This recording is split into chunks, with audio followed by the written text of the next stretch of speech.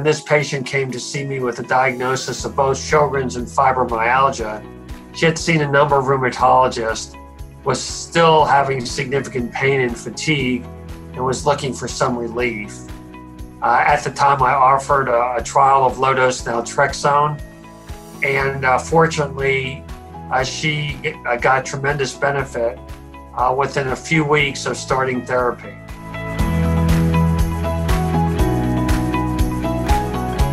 I continued to see positive results in patients with Sjögren's treated with low-dose naltrexone.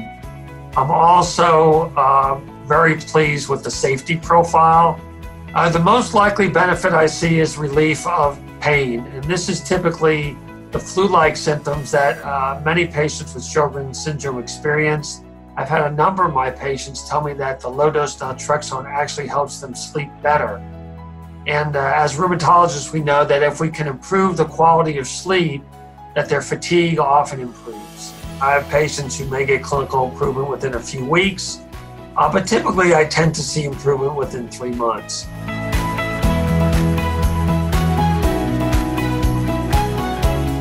Well, in the first case that I published, I was quite amazed and pleased that when this patient improved clinically, for measures of inflammation that we monitor in people with a Sjögren's syndrome, such as the sedimentation rate, also improved. So basically what this showed is that LDN not only helps symptoms, but also help improve the inflammatory process. In other words, it had a disease-modifying benefit in patients with Sjögren's syndrome.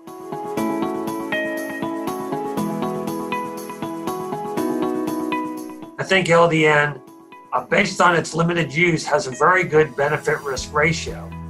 And so in patients with Sjögren's whose options for treatment are so limited, and with a safety profile that appears quite benign, I think the benefits outweigh the risks.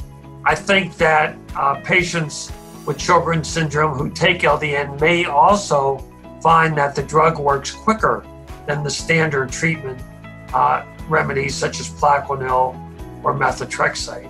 So they may get a quicker response to the drug and may not require taking other immunosuppressants such as prednisone or corticosteroids.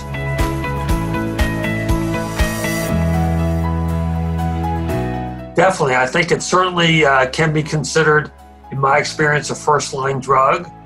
Some patients prefer the side effect profile of LDN as opposed to the potential side effects of corticosteroids, methotrexate, or Plaquenil.